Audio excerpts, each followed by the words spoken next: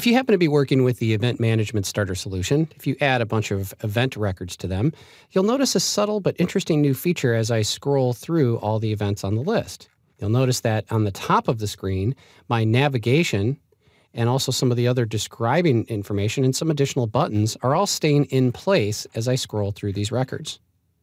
It's a subtle but elegant new update in FileMaker Pro and FileMaker Pro Advanced for 14. What we're seeing here is a brand new layout part that's called a top navigation part.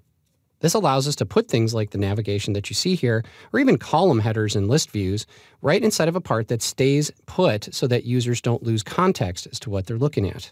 Now you can add these parts to your layout pretty easily. Just like anything else, you'd go into layout mode,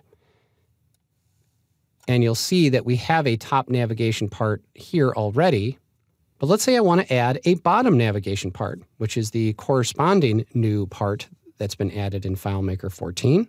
So if I go under Layouts to Part Setup, I can hit Create, and now we see that we've got top navigation, which is grayed out because I've already added it, but I also see bottom navigation here on the bottom.